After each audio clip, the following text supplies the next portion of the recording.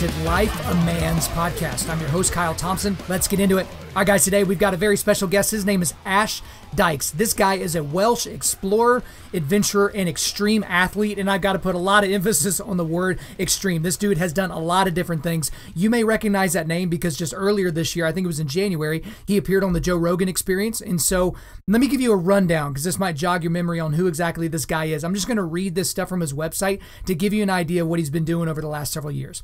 He walked solo and unsupported across Mongolia in 2014, age 23. The 1,500-mile journey over the Yangtze Mountains and across the Gobi Desert took 78 days. He became known to locals as the Lonely Snow Leopard. In 2015, he completed the 1,600-mile trek across Madagascar via its 8th highest peaks, and which was another world first. Along the way, he contracted the deadliest strain of malaria possible and was close to death. As a result of the experience, he is now a special ambassador for the charity Malaria No More UK. In August of 2018, he embarked on another world-first record attempt to walk the 4,000-mile course of the Yangtze River. The successful completion of his year-long mission earned him celebrity status in China. So guys, all three of those things that I just mentioned, Mongolia, Madagascar, and the Yangtze River in China, those were all world first. No one had ever pulled off those things ever before. And this was all before the age of 30. When we recorded this podcast, the guy's 29 years old. An incredibly interesting guy. We talk about a lot of things. We talk about all the things that we just talked about here, all these different missions, how he trained and prepared for these missions, what gear he used, what gear is useless, the times when he almost died. I mean, guys, we go deep on all of these. So without further ado, let's get into it. Ash Dykes, welcome to Undaunted.Life, a man's podcast. Hey, man. Good to be on here. Hey, man, I think you're the first adventurer, explorer that we've ever had on this podcast, so that's kind of a unique thing. I mean, do you have that on a business card or something? You should have that on a business card if you don't. Yeah, I used to, but now everything is just online. You know what I mean? It's like a business card. I never had it, but when I did have a business card, it was adventurer/extreme athlete, and I'd always have the person look at that and say, what does this mean? And then it gets tricky for me because I don't know how to really explain that without taking 5 minutes of their time. Right. Well, I was joking because your Instagram is pretty much your business card at this point. So people don't know that by now. They should. But I want to just kick things off today with, kind of the thing that sparked you being this household name. And that's because you appeared on the Joe Rogan Experience. And so obviously that is probably the most popular podcast on planet Earth. It's certainly one that's on the tip of everybody's tongue. So if you could, just to start out, take our audience through what it was like being on that show. I mean, how did they get in touch with you? How long were you there in studio? Is Joe secretly a horrible person? Just give us the rundown on your experience. Yeah, so it all happened via email. So it was by email. It was a fairly fast turnaround. So it was, when was that? It was the end of December to fly out to Los Angeles in January. So I didn't mess about. I was straight out there. I had a friend of mine here in Wales who flew out with me, and it was just a great time. We rocked up in his sort of man cave, which is massive. It's just awesome. He's got a bit of everything inside, and I was greeted by his security guards who were amazingly welcoming. They showed me around, they invited me inside, and at that time, Joe was live or on air with Joey Diaz. And so about an hour later, Joey Diaz wrapped up. And so I met Joey, I met Joe. We hung out for a bit, said bye to Joey. Rogan gave me some of this coffee, which has turmeric inside. It's really healthy stuff. It was tasty. And then that's it. We went inside and we cracked on with the podcast. And to be honest, it was just such an amazing time. I think the podcast lasted about 2.5 hours. But even afterwards, we were still talking for another hour. We had so much to talk about, but he is just as cool off podcast as he is as you see him on YouTube. There's no change, which is great. So very hospitable, very welcoming. He made me feel at home. It was an awesome experience for sure. Well, the thing that's interesting whenever you listen to his podcasts and whenever you actually watch, you can see that his guests are very comfortable. You can see some of them are tentative there at the very beginning, but then they do kind of settle in. I've had a few people on this show before. I've had Zuby, Pat McNamara. They've been on the Joe Rogan Experience. Was there anything that you maybe wanted to communicate that you didn't feel like you had the opportunity to? Was there anything that came up like that? I don't think there was, I don't think there was. Of course, there were so many more stories that I could have said, but 2.5 hours is a long time to get a decade worth of adventures and exploits in. So, of course, it's like that with every podcast. I like to think that every podcast I go on, hopefully with yours as well, I'll bring something new to the table that I haven't discussed on any of the previous podcasts, just because there is so much to discuss. It's been 10 years of living this adventurous life, but then another 5 years of building up to it and breaking my goals down, planning the logistics and whatnot.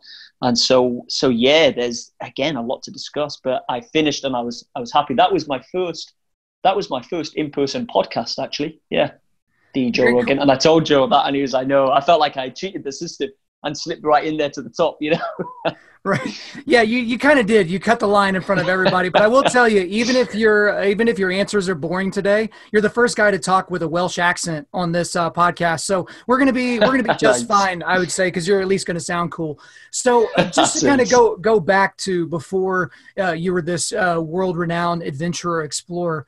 I remember you talking about on the Joe Rogan Experience that you were on your way to being a corporate guy, to literally carrying around a business card with no irony whatsoever, but living kind of the lifestyle of a corporate business person. But actually, you mentioned that you had one comment. This really stuck out for me from your interview with Joe. You heard a comment from your boss, and it kind of pushed you towards the life that you're leading now. Can you kind of take us through what the comment was? Yeah, well, that was actually a reminder. So I was living the travel life, but I then slipped into working in Australia, selling Australia power and gas. And this only lasted for probably about 1.5 months, this job. And yeah, it was sort of, I was, had this suit on. We were sort of walking around streets, knocking on people's doors, trying to sell this Australian power and gas. And I was new to it. So I was shadowing my boss on the 5th or 6th day. And yeah, he sort of walked up to this driveway. I already had a feeling that, I don't know about this job. It's been a few weeks now. I'm really not enjoying it. It's not why I set off for traveling, but of course I needed this job to help top up the funds so that I could continue traveling. So it was almost like a checkpoint. And so whilst I'm here on this checkpoint selling this power and gas, we approached this guy who's doing all sorts of, like you mentioned earlier on in this podcast about the breakdancing, whilst you're doing pull-ups type of thing, he was doing all of these swaying motions as he was doing these pull-ups, and he jumped down anyway. And my boss, tried to sell the Australian power and gas. The guy declined politely, saying, "But I appreciate what you guys are doing, walking around wearing suits in 40 degrees Celsius, which is 100 degrees Fahrenheit, trying to sell Australia power and gas to make a living." And then my boss just turned around, it's so cringeworthy, rubbed his fingers as in doing the money sign, and said, "Yeah, but we get paid a lot of this though, and I drive a Skyline." And instantly it was just a slap in the face. And the guy replied straight away, "Well, it's not all about the money, is it? It's about the lifestyle too." And that was kind of like an awakening, a reawakening, should I say, because I didn't come all the way to Australia and plan to travel this far to then do something that I could do back here in Wales. I did know that I was only topping up the funds and I wouldn't be in this job for a long time anyway. But it was just a slap in the face. I was getting a little bit unhealthy because my boss liked to eat KFC every morning. I obviously wouldn't do that. But he was a whole different lifestyle. I was always into my fitness, into my nutrition. And I was putting on a bit more weight. I was walking around in a suit, and it just wasn't me. It just wasn't me. I'm not saying it's the wrong thing to do. I'm just saying it wasn't me. And that guy just, I think in life we always have these little nudges, and I've had it for the past 10 to 15 years, little things that send me in a different direction. And that is an example of, a little thing that spurred me on. The next day I quit my job. I purchased myself a $50 woman's mountain bike because that's all I could afford. And me and my friend, we cycled across southern part of Australia from Melbourne to Adelaide along the Great Ocean Road. And that that ignited this spirit of adventure again. I was like, yes, I'm back at it, doing what I have been doing for the past few years and doing what I love. Well, I think the word I really liked that you used was nudges, because I think a lot of guys that are maybe living kind of the cubicle corporate life, or doing something that they don't really feel any desire or fire or passion about, they get those nudges, and a lot of guys just ignore them. And that's one thing I've talked about on this podcast before, is I feel like sometimes God whispers to us. And you kind of filter it through your brain, like, okay, where is this whisper coming from? Is this God? Is this Satan? Did I eat KFC this morning so I have gas? It's like, where is this thought coming from? But for a lot of guys, at the very, very least, and I'm sure you would agree with this, Ash, they just need to explore that nudge or explore that whisper a little bit, because there's going to be some level of confirmation along the way. Wouldn't you think, if that was a real nudge?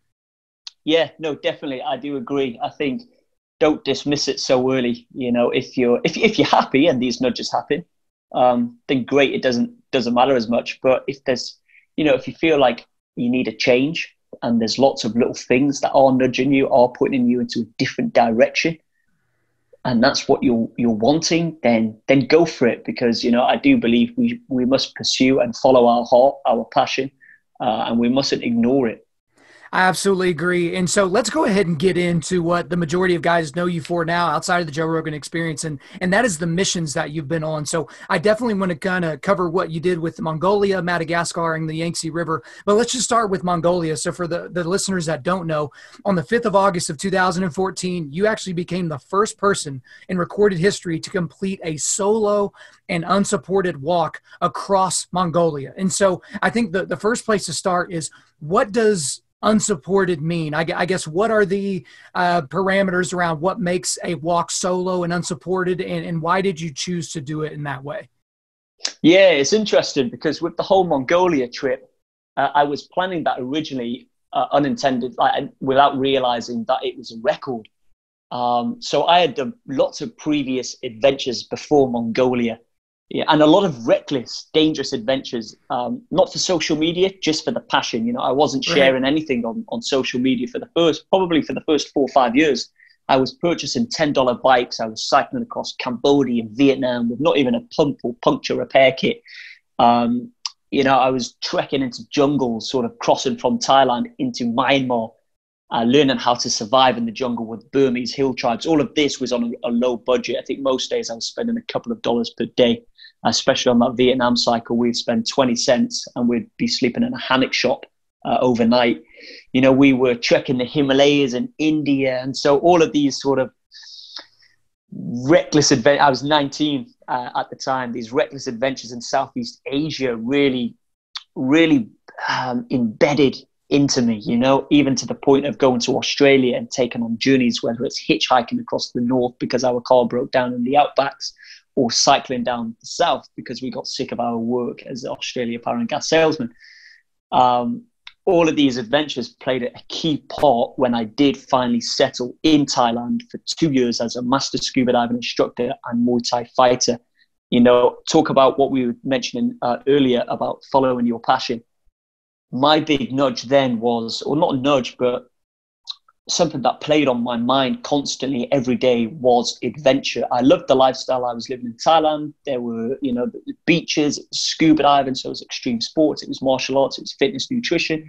I should have been happy, but I was 21 and I just had this itch. I knew that there was more stuff out there for me to do. I hadn't seen what I was truly capable of. And I had this taste for adventure and I didn't want to ignore it. I wanted to pursue this adventurous life. So I was thinking, where can I go that is extreme? What country am I unfamiliar with? And Mongolia just instantly stood out. I was a scuba diver meeting travelers every day. I didn't come across any. Main topic of conversation is to talk about traveling, of course, because they're all sort of scuba diving to tick it off their bucket list. And you ask them where they've been and where they plan on going. And I didn't come across one traveler who said they've come from Mongolia or they plan on going to Mongolia. Mongolia was just that big question mark. Didn't know much about the place. I was curious. So my initial idea was, right, I need to pack in this scuba diving job and I need to do something in Mongolia. I like the idea of walking because I had done plenty of cycles before. And for me, cycling's awesome, but you're on a road, and where there's road, there's people. Where there's people, there's food, there's water, you're relatively safe. But the idea of walking you could go places where cars, vehicles, bikes can't get to. And I liked the idea of relying on myself to survive the journey. And I knew that Mongolia was home to the Gobi Desert, to the Altai Mountains, the Mongolian steppe. You've got the reindeer herders up north, the camels down south, the eagle hunters in the far west, originally introduced from Kazakhstan, which borders Mongolia. And I was just fascinated. So I thought maybe do a 100-mile walk, or maybe do a 200-mile walk. Right. Maybe go in a group, or maybe go with my friend Matt, who Matt was always traveling with me for the first few years. We left North Wales. We were both saving up lifeguarding, and boom, off we went. But he didn't really like the idea of Mongolia. I think the dangers scared him. The dangers sort of put him off, and was like, yeah, maybe you're on your own on this one. I then decided, why not attempt to walk its entire length? So when I decided that, I started to realize that, okay, I'm going to have to do it alone. So I started to look for those people who had done it before. And I did extensive research. I even started contacting logistics companies and fixers on the ground in Mongolia, the Royal Geographic Society in the UK. And we couldn't find any evidence to suggest that anyone had completed a solo and unsupported walk across Mongolia. But we did find someone who had attempted, and he had attempted 3 times, but was unfortunately evacuated. I think it was just before or just after the halfway point. But I reached out to this guy, and he claims to be the first recorded to actually attempt the solo and unsupported walk. And when I contacted him, he was a decent guy, nice fella. He reached back out to me. And my biggest question was sort of, what are the dangers? And he got back with this big list, the dangers Wow. are the grey wolves, the drunken nomadic drifters, the sandstorms, the snow blizzards, the steep ravines, the dry wells. And the list went on and on. And then I started to research who this guy is. And I realized he was a Navy soldier. He was a desert explorer. He's crossed the Sahara Desert. And instantly, I just shrivel up, feel so insignificant. And I'm right. And I've cycled Vietnam, and I'm a scuba diver here on an island, and I'm about to go to the desert for the first time and try to cross it.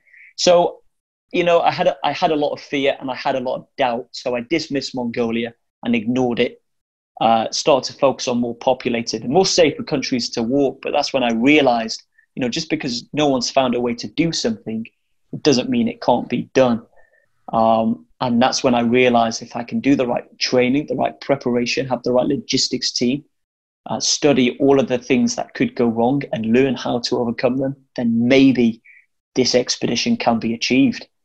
And so solo and unsupported. So solo meaning I would be on my own. There'd be no one walking with me. And unsupported meaning I wouldn't have a van nearby. If I need to be picked up, I can't just sort of whistle the van, which is trailing behind me a couple of miles or in front of me. I would be out on my own. And that also meant that I would need to carry all of my provisions in order to survive, which I pulled for the 78 days for the 1,500 miles. I pulled a trailer behind me, sort of had this 3-point harness. And that came to a weight at its max load. That was 18 stone, so 120 kilograms, which is about 260 pounds, I believe. And that's 3 weeks over the Altai Mountains, 5 weeks through the Gobi Desert, and 3 weeks across the Mongolian steppe. Well, Ash, I did want to ask you about your trailer, because Sure. you had a lot of problems with it. And like, I sitting here having not ever done something like this, is there another way that it could have been done? Because obviously you made it, but you did have a lot of problems with the trailer, obviously having to traverse mountains, and you had to go through sandy areas and all that. And for any of you guys that think that's not a big deal, go pull something through sand and see how easy it is. But what was the thought process around doing a trailer the way that you did it? Yeah, so we found many people who had trekked different parts of Mongolia, thanks to my logistics manager, Rob Mills, out in Mongolia. And we contacted these guys. They are sort of the most experienced trekkers within Mongolia. And they pretty much said it's just not possible to cross the route that I was taking. It's not possible to cross the land with a rucksack. You would need a trailer. And even then, they didn't believe it was possible. So this is why I had a lot of the doubts and a lot of fears. And the main reason is because some of the water wells are spaced so far apart from one another. So you'd need to be carrying, I had a container which would hold 20 liters. That's 20 kilograms of just water, right, on its own. And my trailer, I didn't have no funds. It's always been sort of low budget adventures. And so my trailer wasn't this nice carbon fiber built in a factory. It was just built in a family friend's backyard. And it was mild steel because that's all we could afford. And so on an empty load, that is already 40 kilograms. I don't know what that is in pounds, but that's 40 kilograms with nothing in it.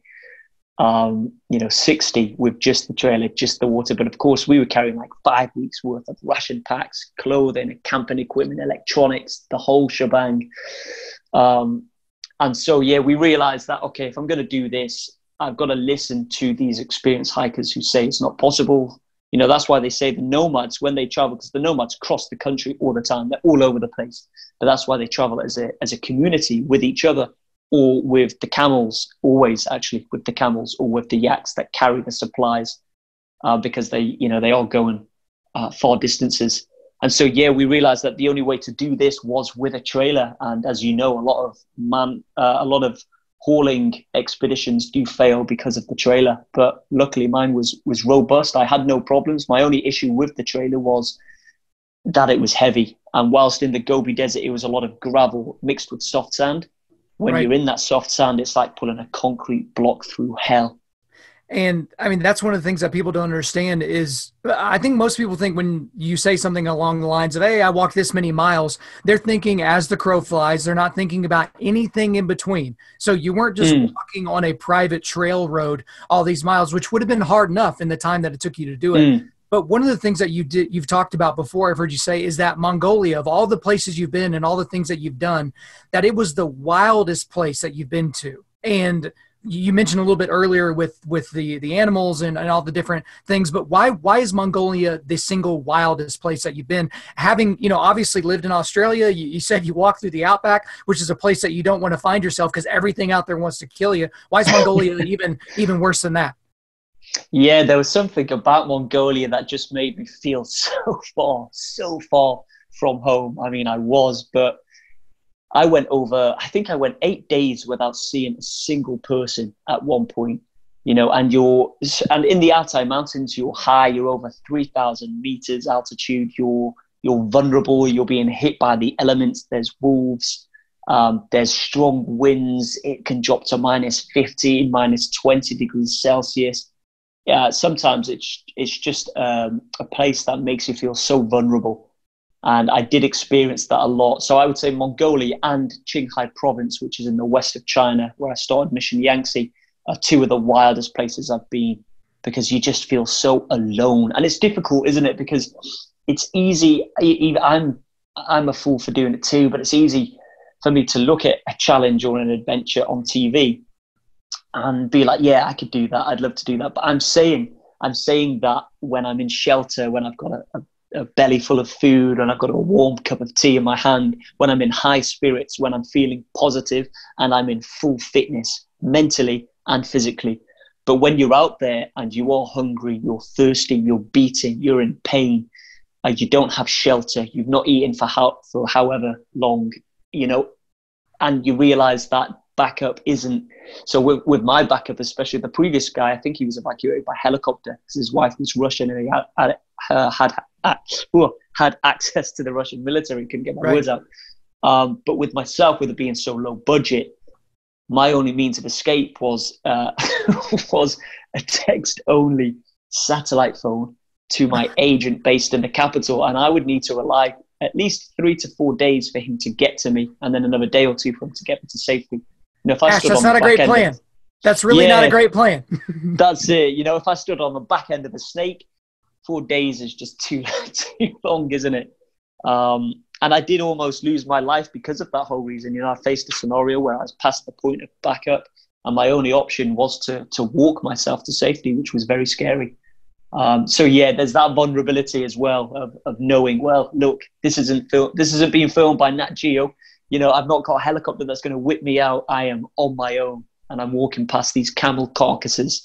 thinking, yeah, I could just end up being a carcass. It plays with your mind. It is tough mentally, for sure. Well, one last thing on Mongolia before we move on to Madagascar is you mentioned having to deal with the sandstorms. And to me, of all the things that you mentioned on that laundry list of dangerous things that could happen, especially the list that you got from that guy, the sandstorms seemed to be the one that would freak me out the most, just because it's anyone that's not experienced a sandstorm before, like, just go Google it. It's like this, it's like biblical almost. It's like this wall of nonsense heading your direction. And it doesn't just pass you by in 30 seconds. It lingers and it disorientates you and all these different things. So how hard was it dealing with sandstorms? Was this like a daily occurrence? Like how often did this come up?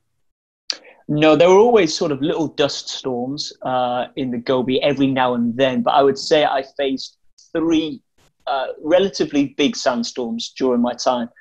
And yeah, you're right. They don't just pass by so fast. You're in them for, I think the longest I was in a sandstorm was about 20 minutes, Yeah. Maybe 30 minutes if you include the after effect of it, where it's not so strong.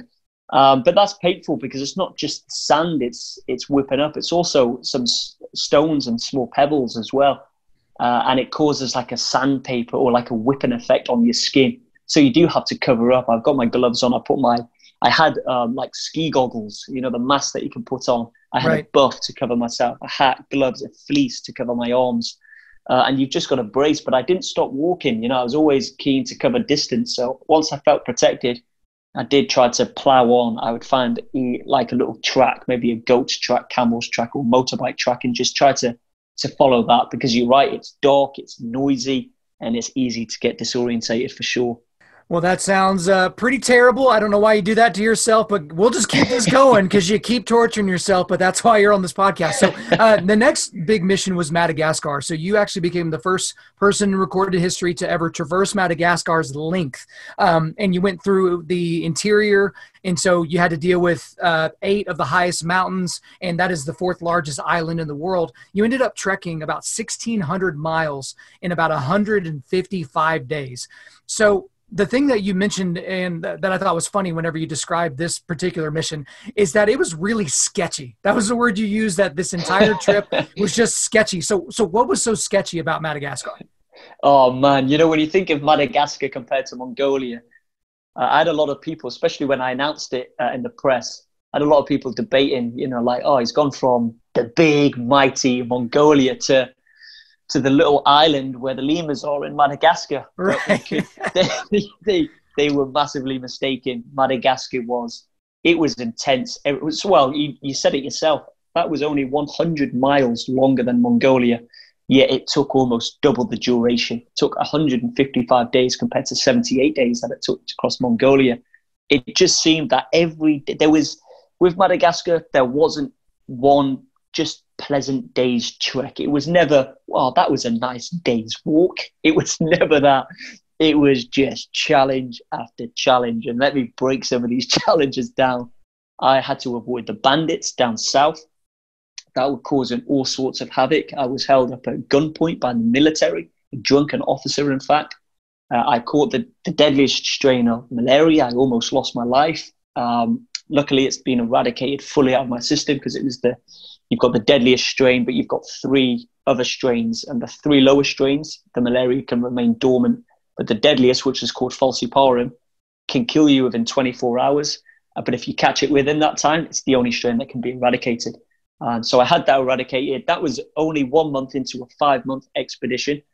And I had now lost 13 kilograms because of it, and had another 4 months left of the highest mountains and the densest jungles. But I cracked on after 8 days. The leeches. So we had the leeches dropping from the jungle canopy as we're sort of hacking through the bush, machete in hand. No one really goes through the interior. It's very wild. It's dense jungle. Not much of a population up there. Difficult to find more food, more water. But that was part of the challenge. And then I just added the fact that that's some of the 8 highest mountains whilst I'm doing it. Big mistake, but I had set out, I had said I was going to do it, so now I had to do it. So a lot of the time hacking through the jungle, sometimes covering only a couple of miles in a whole 12 to 14 hours of walking. Wow. hunting and gathering from the jungle. We'd come across coconut or mango or sugarcane, sometimes little tenrecs, which are like rodents that burrow underneath the trees. We got lost in the jungle. We faced cyclone season. The rivers, a lot of the rivers in Madagascar are occupied by crocodiles, and we had a lot of river crossings, often having to build rafts using natural resources. And of course, Gertrude, which I'm sure you're familiar about the Gertrude story, maybe. Well, I am, but let's go ahead and fill the rest of our listeners in as well. Yeah. So in order to summit the highest mountain in Madagascar called Maramakocho, it's tradition that you must carry yourself a white living cockerel in order to protect yourself from the bad spirits and witches of the rainforest. Right. Malagasy locals say. Yeah, bonkers. Super logical, right? Yeah, but I'm all about respect. You know, this is why I travel. I love meeting people. I love different cultures, traditions. So I'm all about respecting their culture. So I carried myself a white chicken called Gertrude. I do realize he was male, and I gave him a female name. And Gertrude was with me for 2.5 weeks, I think. 2.5 weeks. I had to feed him. I had to give him water. He became fully domesticated, didn't really need to tie him up. Sometimes he got lazy and he got tired, so I put him on top of the rucksack and his little head would poke out and he'd be making all sorts of chirping noises, which really irritated me most times when I was hungry. Right. He would sleep on top of my tent at night, which sounds nice, but there's loads of chicken droppings the next morning, so you've got to clean your tent down. And yeah, we set him free. We couldn't bring him back down off the mountains. I was hoping he would follow me. You know, he became a bit like a pet. He was like a little pet dog. But yeah, we left him on the peak of Maramakocho during the cyclone season. But hey, who knows? Maybe he survived. Maybe he's king of the mountain right now. It's certainly possible. So Gertrude, if you're out there, man, we're here for you. Like, let's get some Team Gertrude shirts. But one thing, whenever you describe Madagascar, and this is the thing, I always pick on like one little thing from all your excursions that are just especially terrifying to me. But yeah, you glazed over this, so we got to go back. The crocodiles in the rivers. We're not talking about the little alligators at the zoos here in the United States. We're talking about crocodiles. We're talking about 1,000-pound freak beasts that are in the water. I just got to know, when you were going through the rivers and you weren't on some sort of a raft, or even if you were, what was going through your head knowing that a dinosaur could be lurking like somewhere nearby? Oh man, well we would, you know, what was difficult is the area that we took, a lot of the time down south, there were more locals. So we were able to gain local knowledge to know how to cross the rivers. And there's always 3 ways to cross crocodile-infested rivers. And that's either cross where there's locals. The locals will always guide you and show you the point where the crocs don't have their territory. If there's no locals, cross where there's white water or rapids, because again, the crocs don't lie where there's fast flowing water. The third option is cross with, on a raft that we had to build from natural resources. But sometimes these rivers were, I don't know, only a few meters, sometimes quite deep, sometimes up to your knees, maybe up to your waist. But to spend 4 hours building a raft to cross such a narrow part was just, we couldn't fathom that. We were like, we need to just try somehow to get across it. So we would throw lots of rocks in the water. We would try to scare, if there's anything there, we'd try to scare off. So we were always making sure that we were vigilant before crossing the river. And so I would cross with confidence, knowing that there are no crocs, because I've put my preparation in. I've made sure we both researched. But yeah, there's always that fact that, can you imagine if we were wrong and we made a mistake, as people do? Right. That's my thought. The thing is you're sitting here talking to us now, so it obviously worked out. But that is one of those things that people just can't fathom, that they're thinking about their hiking trip that they went on with their family in Arkansas in central United States. That they're not thinking about the different things out there that can really take you out. I mean, where I live here in central Oklahoma, right in the middle of the U.S., really the only thing I have to worry about is rattlesnakes. And the interesting thing about rattlesnakes in my area is they've actually stopped rattling. So just going on a short little diatribe. Oh, wow. A lot of these rattlesnakes, what was happening is what these biologists think is that when they would rattle, that would alert, hawks or falcons or eagles to where they were. And then they were, Right. basically getting picked off. And so there's a lot of places in Southwest Oklahoma with the mountain refuge that we have out there, the Wichita Mountains, where people are getting bitten by rattlesnakes that never rattle. And I even had an opportunity. I was walking a trail, with a buddy, and I looked down right before my foot steps on the head of a rattlesnake. And the rattlesnake didn't move. The rattlesnake didn't make noise. I didn't even know it was a rattlesnake because it was coiled up. And so I started like waving, I'm far enough back from it, but I take off my hat because I was going to like try to wave it off the trail. And my sunglasses fell off my hat. Where do you think my sunglasses fell? Oh, nightmare. Right on top of the damn snake. And so the thing was, is after a second, he got bored with us and just kind of went on about his way. And then I saw his rattle.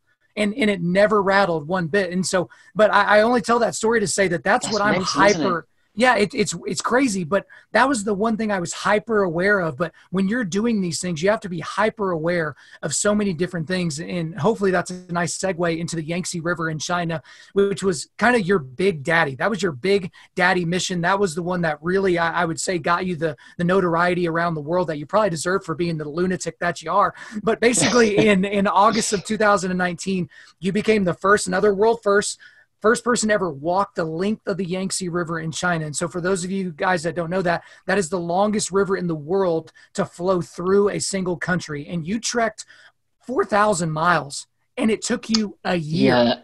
Yeah. And so where did you get the idea to even do a mission like that was going to take a year of your life? Yeah, Mission Yangtze was insane, really.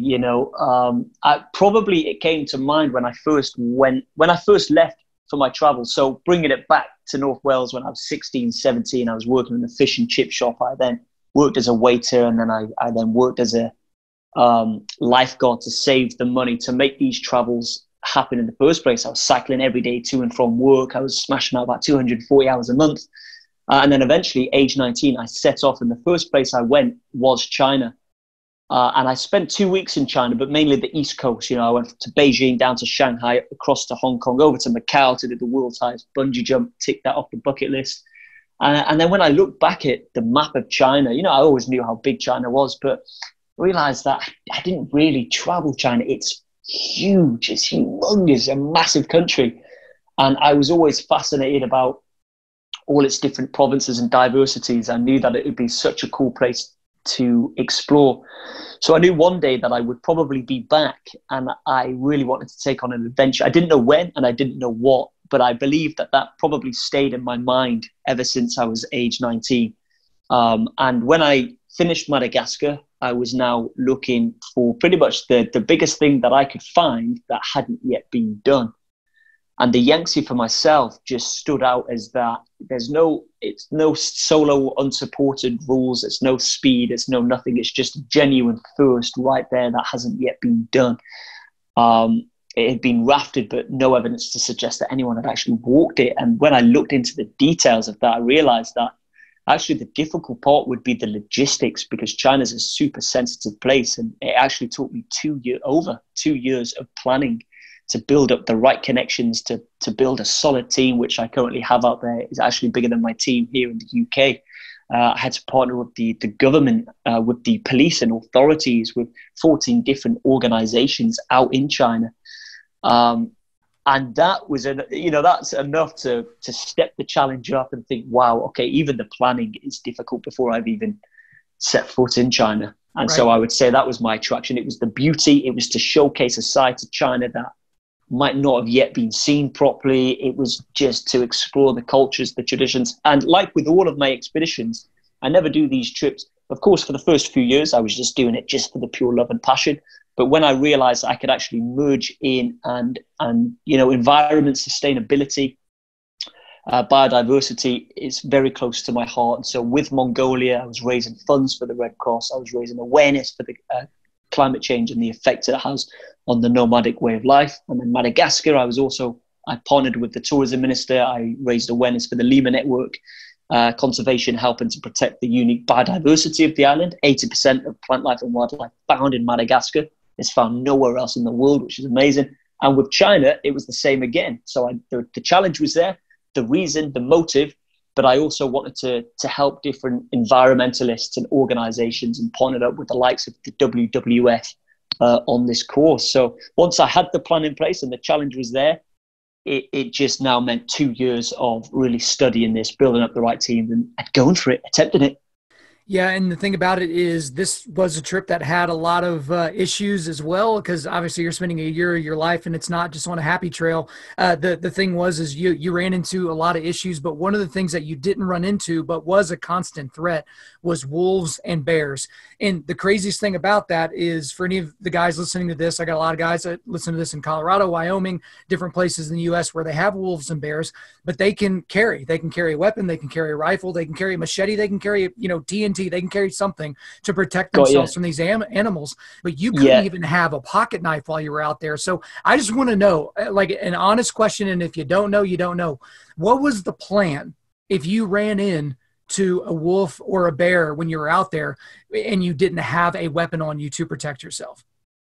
The plan was just to always stay as vigilant as we could be and just to keep the bears and wolves at bay. However, if we did come across any, we didn't have any weaponry, no knives. We had an air horn. We didn't even take spray because it's so windy there on the Tibetan Plateau where the source of the Yangtze is. It's over 5,100 meters, almost the same height as Everest Base Camp. And so there's always that worry that it's going to spray back into your face. And to be honest, it only reaches about 10 feet anyway. So if you're within 10 feet of a bear, you don't really have that time to get the pepper spray or whatever it is out.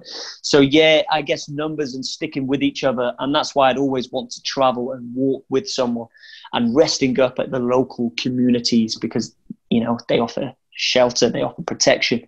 But of course, the biggest challenge of this expedition was possibly the people that joined me. Not that they were the challenge, but I found that you can prepare so much mentally and physically for yourself, but you can't train for other people joining. And so the difficulty was having to evacuate these people and get them home safely if anything went wrong. Like, I had people leave because they were in fear of the bears and the wolves, because the locals would show us all sorts of scary photos and videos. I sort of went out there with the healthy mindset, like, leave the bears alone and the bears will leave you alone. But the locals were telling us otherwise. They were saying that the bears are coming off the mountains because it's too cold. It's breaking into that season, into winter season, and they're looking for calories before they go into hibernation. And they were there saying that you're just walking calories. And if you don't believe me, look at this video and look at this video. And I was like, no, stop showing me. I'm already scared. So no, it was serious. It was scary.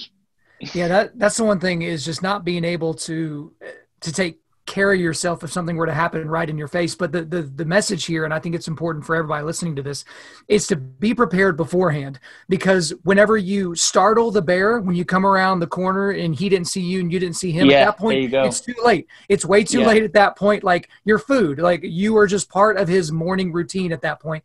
But I think that's really important to just remind guys to be very prepared in those situations. Yeah. One thing that's the biggest attacks, isn't it? Is when, especially in Tibet, what I heard is, like, the Tibets, they'll go out for work, they'll come around a tree or go on top of a hill and boom, you'll shock the bear will panic and it will just attack you. Well, and the thing is at that point, you're in his backyard, and you wouldn't want someone just walking into your backyard. It's just like, you have to have a healthy reverence for an animal like that. And one thing about you, Ash, and if guys haven't figured this out by now, you are an incredibly optimistic and thankful and positive guy. You try to figure things out. You try to just make things happen. And you've had a lot of opportunities to say positive things about China, and you've taken those opportunities to say the things that you like about China. But China, as a country, has a history as a brutal, authoritarian, atheistic dictatorship, especially now. But the thing I want to know about from you, since you spent a lot of time in country, what are your thoughts on China as a country as opposed to China as a people? Because obviously you have a tremendous, almost romantic view of the Chinese people, and it's well worn because of how well they took care of you on your mission Yangtze. But what are your thoughts on China as a country? As a country, as in, are you talking now its diversity? No, The not landscape, or necessarily. It's diversity, but like, so as a for instance, we're recording this right now in the middle of the COVID-19 pandemic. With the virus coming out of Wuhan, we've seen some pretty horrific things coming out about what China has done. They have literally barricaded people in their apartments. There are people that have starved to death. There are doctors that have been disappeared. Some of the doctors that were trying to get the word out about the virus. It just kind of shows us some of the brutal nature of a dictatorial government, an authoritarian government like China, that these Chinese people that you love so much are under. So have you spent much time thinking about kind of what China as a country is versus China as a group of people? yeah, and there's no denying that it can be incredibly harsh during certain times, especially with what went on with COVID-19, for sure. And I do have a lot of friends out there. I was based in Wuhan, actually, where the virus kickstarted, for 3 weeks. And I've got good friends, so I was checking in with them quite often. And it's crazy what you see on the news compared to, the friends that I was writing who were living in the city centre. He was like, yeah, all cool here, man. Just told to stay indoors, out once a day for shopping. And so I didn't, like, the Chinese almost seem super chilled. And not all of them, of course, but maybe the ones that I mixed with just seem like super chilled. Like, yeah, it is what it is. Just stay indoors, protect everyone. And, they didn't seem to have anything negative to say.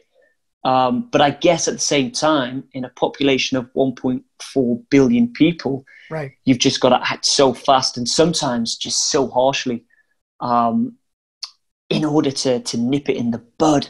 I imagine, it must be. I can't imagine, 1.4 billion people. Yeah, the UK, we should have learned really from China's mistake and adapted well in advance. But now the numbers are rising and we're being hit hard here. But yeah, it's a tough subject matter, and there's we could talk for the rest of the day on things that are going on in that country. That is the one thing that concerns me. But the thing that I do like about what you've done, and you mentioned it just a little while ago, is you got to display some of the beautiful things about China that people would never get to see, because for most of the world, China is just this big communist country on the map. Like they don't know anything about it. They only know about Beijing. They only know about, the last time the Olympics were there.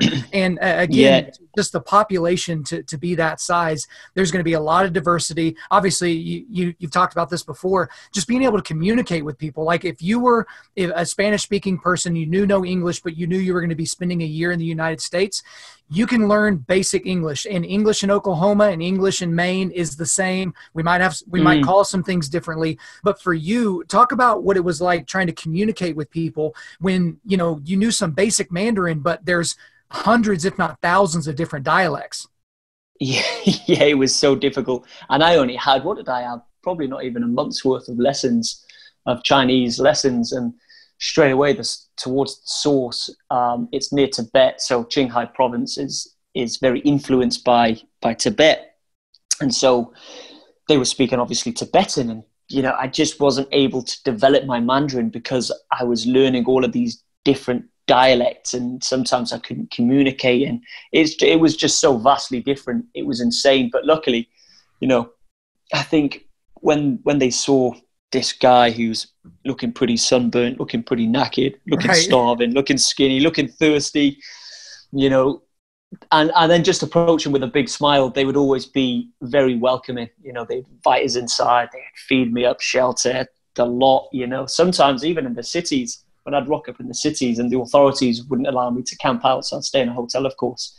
And again, they would sometimes just not charge me. They'd be like, oh, we saw you on the news or whatever. We wish you the best on your journey. So it is amazing. And it's a shame that China do get a lot of stick because, from what I've experienced, the locals are, and a good example is my friend Martin, who joined me. He sort of had this idea that China was suppressed, of course, because of, they don't have Google, they don't have Facebook, they don't have any of these platforms. They're sort of out of touch. And then he came there and he saw like this strong sense of community, everyone laughing, smiling, even old people, age 80, 90, out on the street dancing. They've got the speakers out on the go. And it's just it's a pleasant place to be for sure. And they were just so welcoming. And of course, they have their own social media platforms. And I was actually on those social media platforms. So I was probably juggling about 14 different social media platforms between China and the Western world.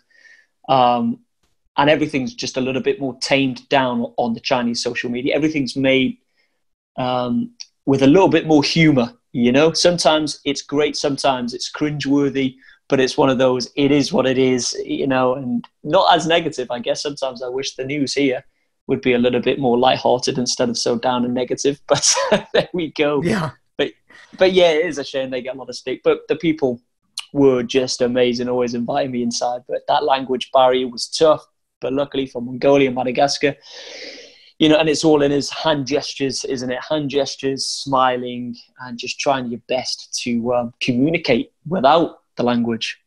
Right, exactly. I mean, point to your mouth and they probably can guess you're hungry or thirsty at the end of the day. Yeah. One of the things I really liked about your Mission Yangtze story is, or I guess it made me think, it made me ponder a lot, is that you mentioned when you crossed the finish line on this trip that you didn't feel anything, that you felt that maybe you had over visualized what completing this mission was going to be like. And are you familiar with Deion Sanders by chance?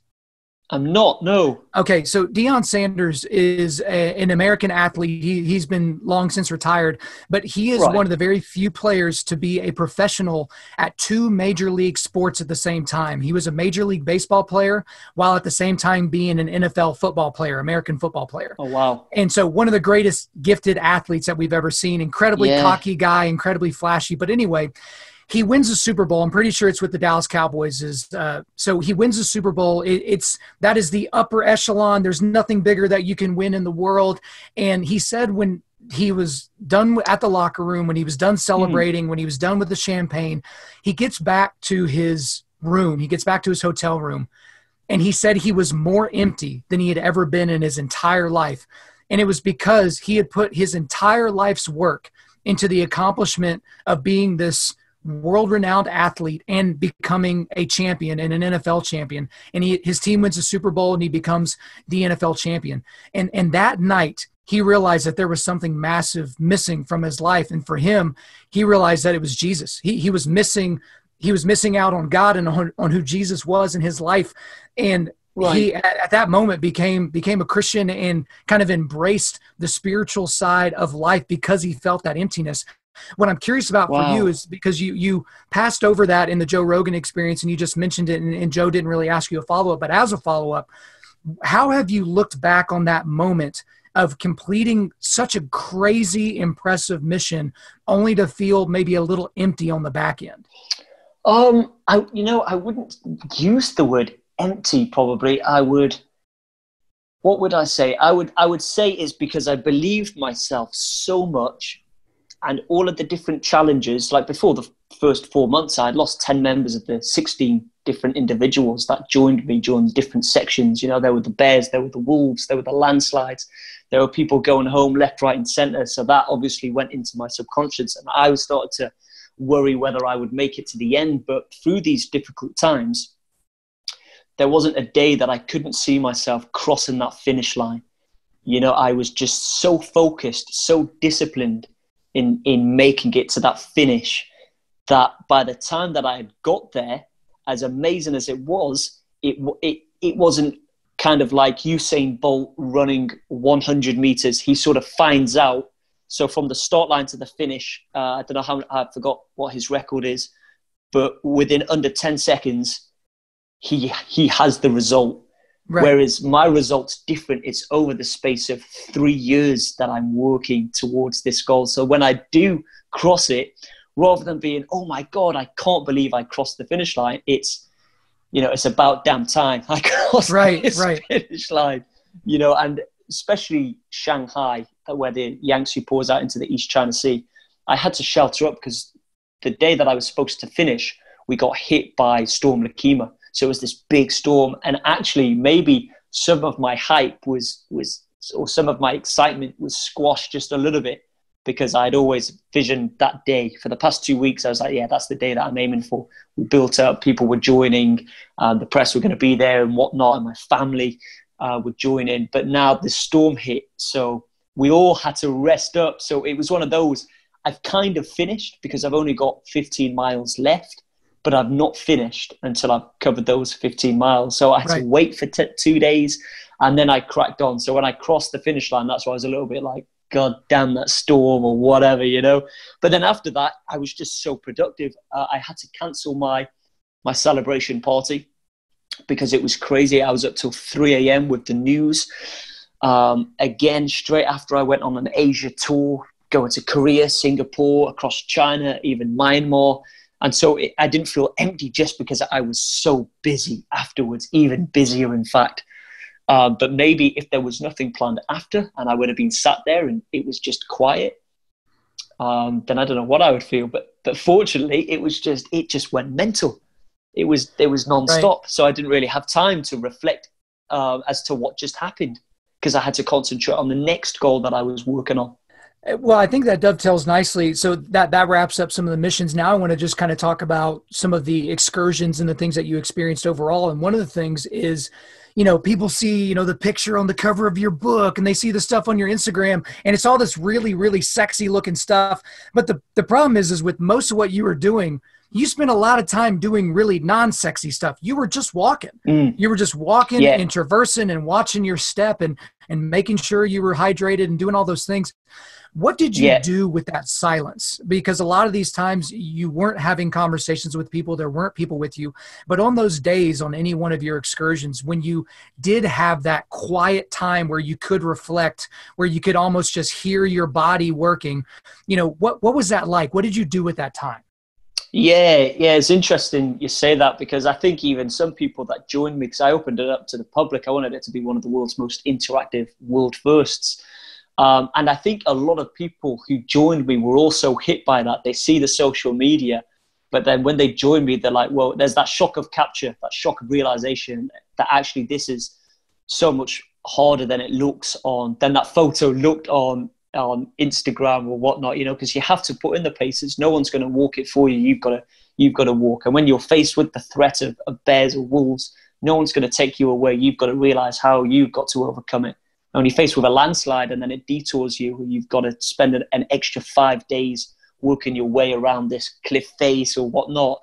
These are just all challenges that sink into your mind that, you know, you don't really think about. It's the slug, it's the graft, it's the real grind of an expedition that can be tedious, it can be boring, it can be extremely lonely at times. And that was tough with Mongolia, the loneliness, and that's when I faced the fact that there's no such thing as silence when I started to hear my body ticking over, because I was at such a point of silence. There was nothing other than my body functioning, which rings true to my logistics manager telling me, you'll realize that there's no such thing as silence. So some days I would just listen to music. Some days I would just soak it all up and take it in. Other days I would just break it down and hate the days and think, right, just crack on through it. Tomorrow is another day. A big saying of mine, tomorrow is another day. Don't focus too much on the shit times that happen today. Let's hope they don't happen again tomorrow. And if they do happen again tomorrow, let's just keep saying tomorrow is another day. Right. Well, I mean, that's the thing is you've got to have some sort of internal dialogue while these things are going on, and at the same time, I'm sure there were stretches of walks where it was completely safe to have headphones in and be listening to music. Yeah, exactly. But then there's other times where you need to be hearing what's going on around you. So you've got to be aware at those different times. And on several, and you mentioned some of these times, but with several of your missions, there were different points where you were actually close to death, and not like your buddy that says, oh man, I was driving and I almost died. You didn't almost die. You hit a curb, you loser. But like you were really, really close to death at certain points. And in those moments, did the thought ever enter your mind that, man, I regret doing this. I regret making this decision to come on this trek, to do all the things I'm doing because I'm so close to death. I mean, what was going through your mind at those moments? Yeah, I'd say possibly one of the worst ones was, maybe the Gobi Desert. When I was pulling the trailer, you know, weeks went by, I was suffering with dehydration, slipped into heat exhaustion, well on my way to heat stroke, which is usually fatal. It was 100 degrees Fahrenheit plus. There was no breeze, there was no shelter. I was just out there in the desert, and I could almost feel my organs drying up. The days went on and I got worse and in much more agony. And at my worst point, I still had a good 4 days left to the next community. because one of the previous wells was dry. So I was now rationing my last remaining dribbles of water, if you like. And I was just in so much pain. The only shelter that I could find was underneath my trailer. So sometimes I'd lie underneath my trailer. I could only fit the top half of my body underneath, and my legs would stick out and it felt like they were melting. And sometimes I'd stay under there for an hour at a time. And it was possibly at that point that I realized, if I don't keep getting up and pushing on, I'm going to die out here in the Gobi Desert. It was that harsh reality of, oh shit, this is happening. What I visualized as being the worst case is now taking place, because that's a painful and slow death. Well, or fast, depending on your body type. People can die super fast of heat stroke within hours, or they can drag out. And for myself, I don't know, I had missed the point of backup, as I was saying. I've got 4 days to wait for my logistics manager to get to me, and then another day or two to get me out. Let's say 6 days or 4 days guaranteed of walking, and I'll definitely get there if I last the 4 days. But I couldn't focus on feeling sorry for myself or regretting. I feel if you're in such a serious scenario, there's no time for that. My only option was to survive, and I decided to actually break my goals down. I've always broken my goals down into little sections, but this is a good example of how it saved my life. Although I couldn't visualize the 4 days, I couldn't picture walking those 4 days in such agony, I could picture 100 meters. I could see 100 meters ahead of me.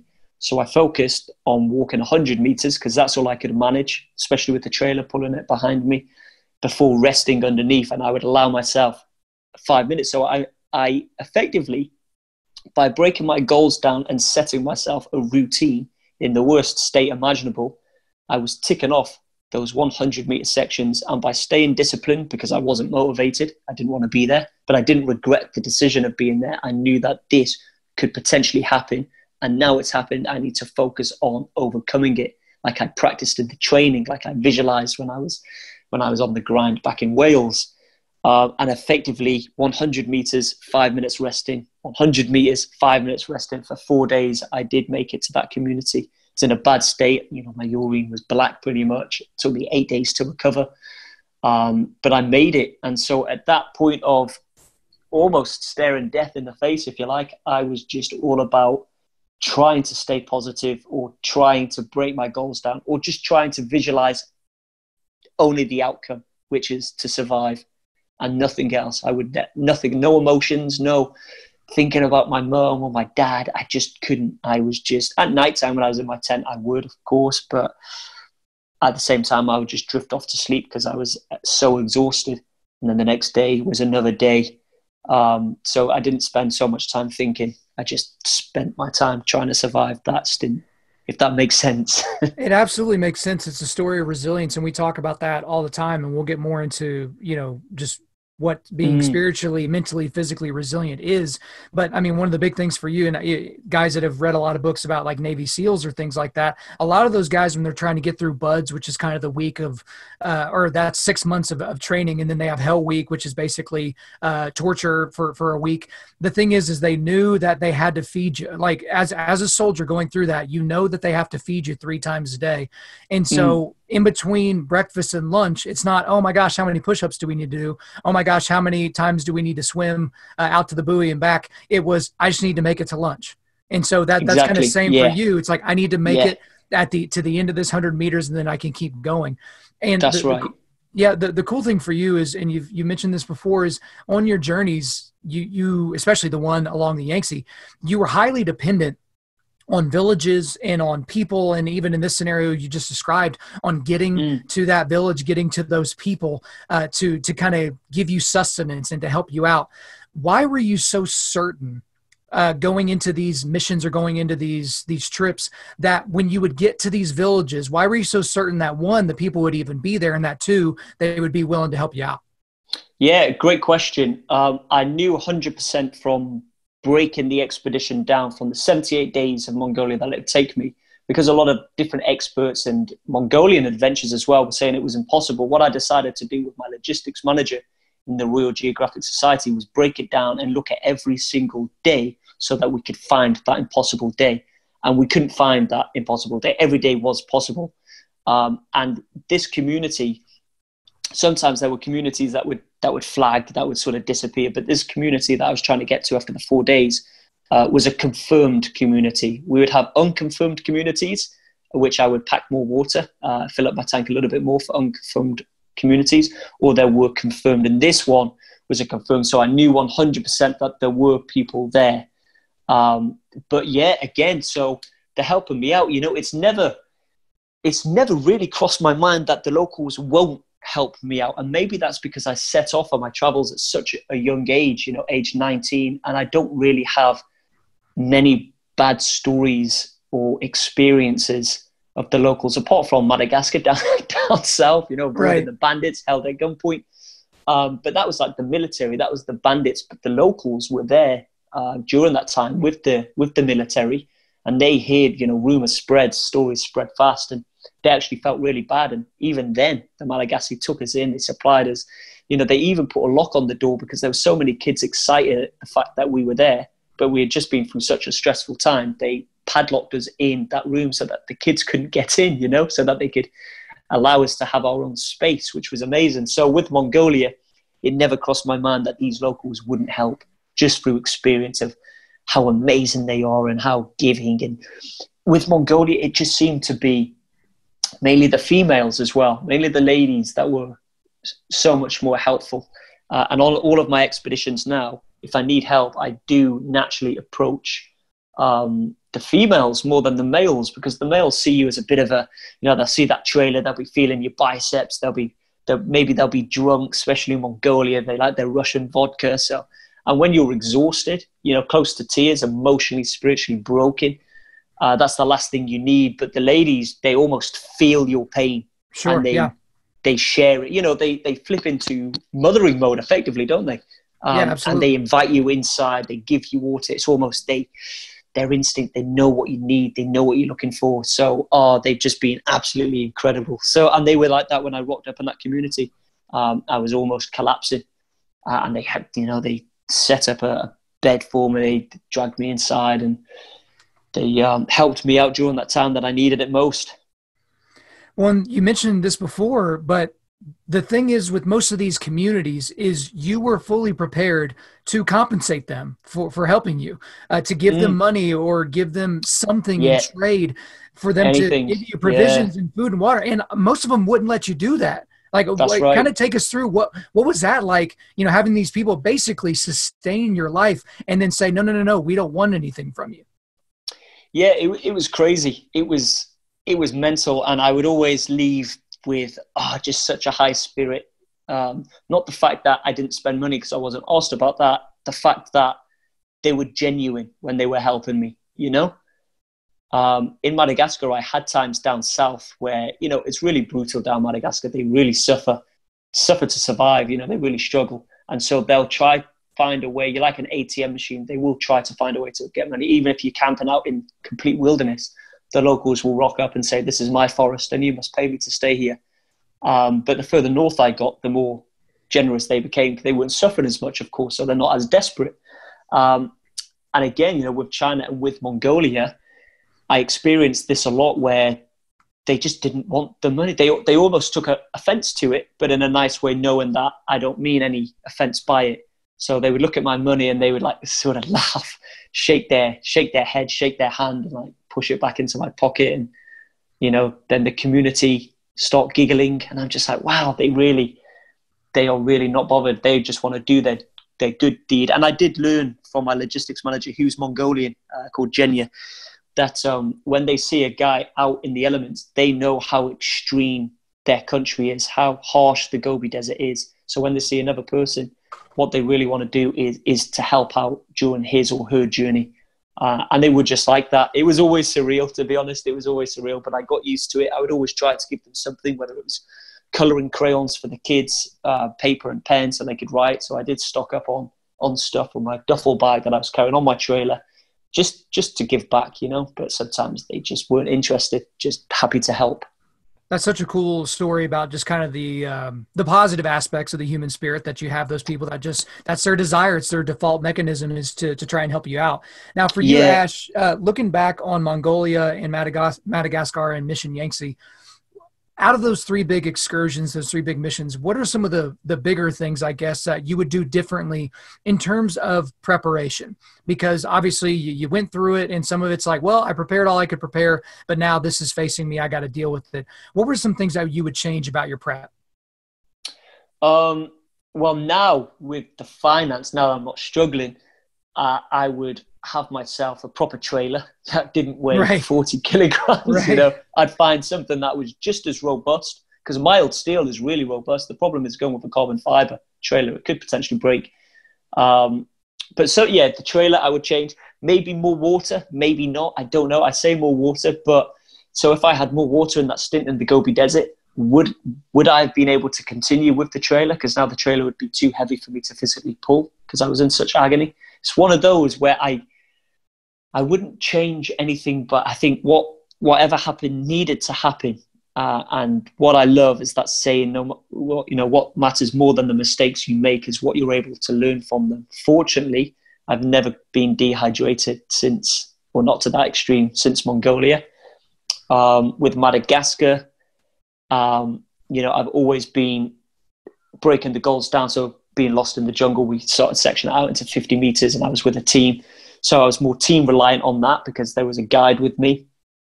Malaria, obviously that's a scare, but I did do my best to protect myself from that. I don't think I could have done any better. And China, I learned a lot. And with China, I learned that don't let anyone allow you to, because I had lots of people say, I'm from the military, I'll be able to join you, no problem. And I would instantly say, oh, okay, that's awesome, come and join me.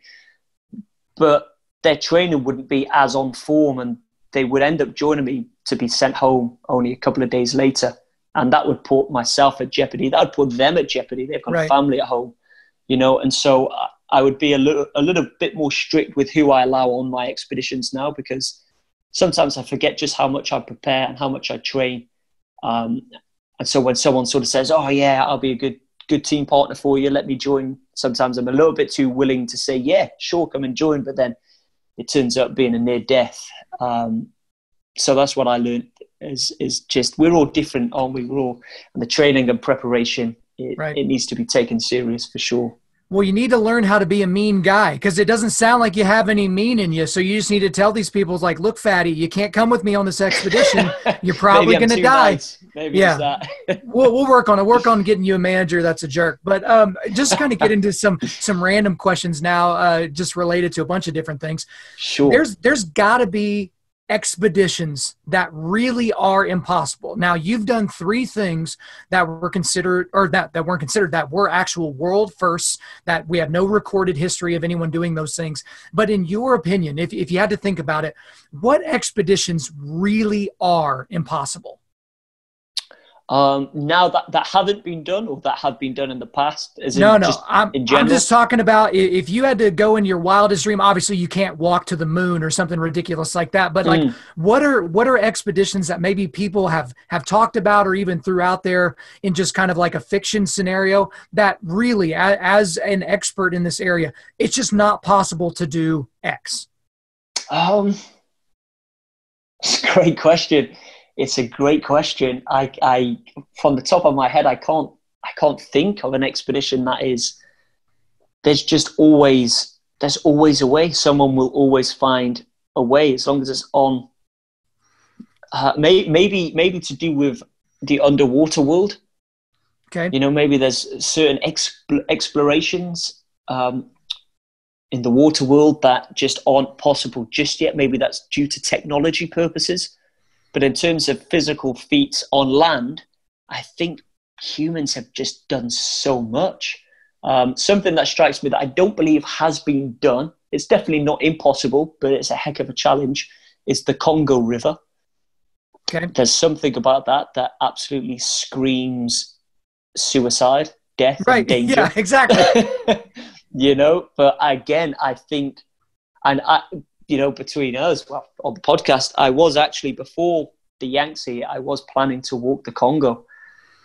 It was only that the Yangtze made more business sense, because I was looking to, develop the brand and turn it from a hobby more into a career, that China as a market made much more sense than Africa as a market. So I pursued the Yangtze.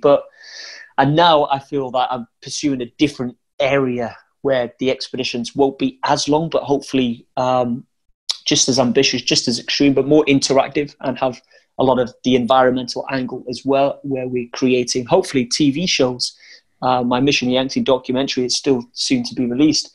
But the Congo, I wouldn't write off. Maybe one day, who knows? If anyone's listening, the Congo would be a cool one.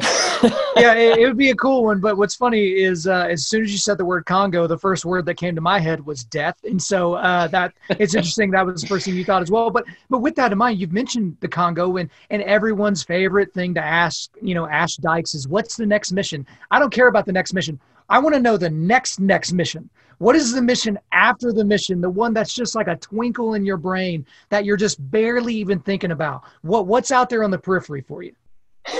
Yeah. I'm always about planning one step ahead of myself. When I was trekking Mongolia, I already planned out Madagascar in my head. Before I attempted Madagascar, Mission Yangtze was always in my head. But I've always finished my previous expeditions, sort of raring to get onto the next one. It's only recently that I've been smarter. I've been a little bit panning it out more carefully. We're raring to go for the next one, but we have a good 8 to 10 different ideas. And I've got a team now in LA. I'm repped by WME. We're currently in discussions with various TV channels about extreme adventures, but shorter ones in different countries, mixing it up. And I do believe that's where my passion is now, where instead of 352 days brute mission, I can get lots of different missions, lots of diversities, lots of beautiful parts of different corners of the world within that 1 year that it would take me to do one adventure, if that makes sense, and share it with the masses rather than just on the social media. So we've got big plans. It feels like I'm just getting started. I'm still young in this industry of 29. Yeah, man, it's exciting. I wish I could say more. I can't just yet, but we are planning some very big and ambitious things, that's for sure.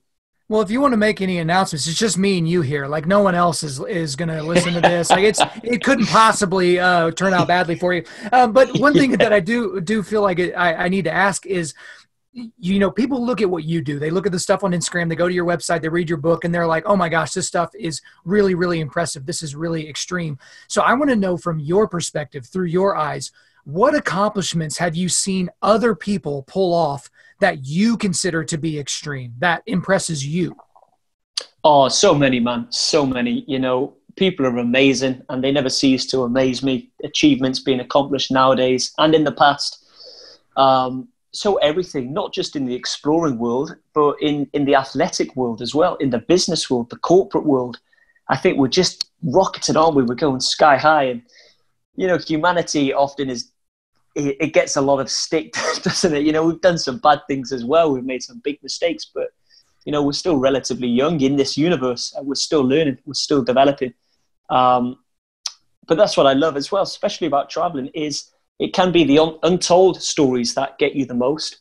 That's why I love when I finish my adventures, I can never let this get to my head. It will never get to my head because I know that much greater, bigger things have been achieved. But even the people that I meet in these communities and the lessons that they've taught me and the stories that they've told me, I'm always humbled, because I do know that every single individual has their own lesson to teach and has their own story to tell.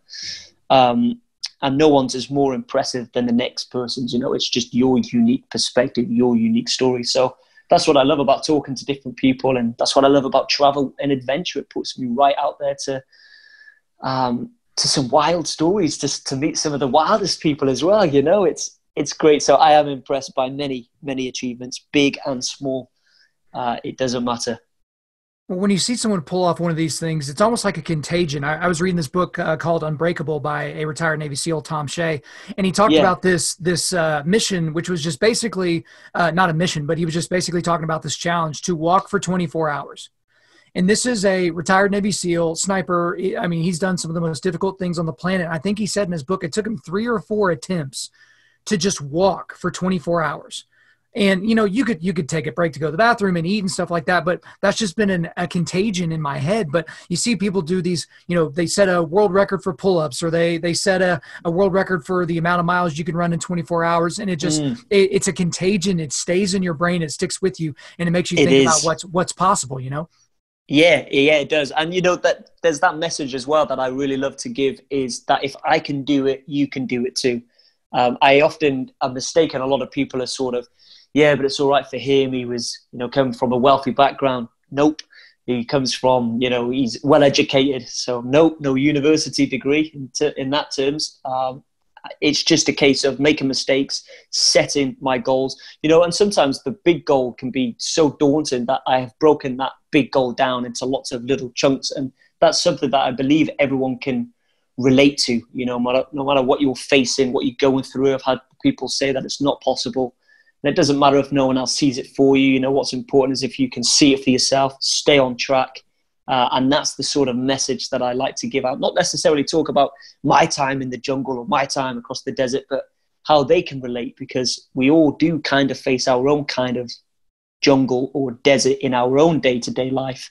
And hopefully giving off some lessons that I learned that helped me out in the extremes that can help them, whether it's the corporate world or the education world or whatever that might be.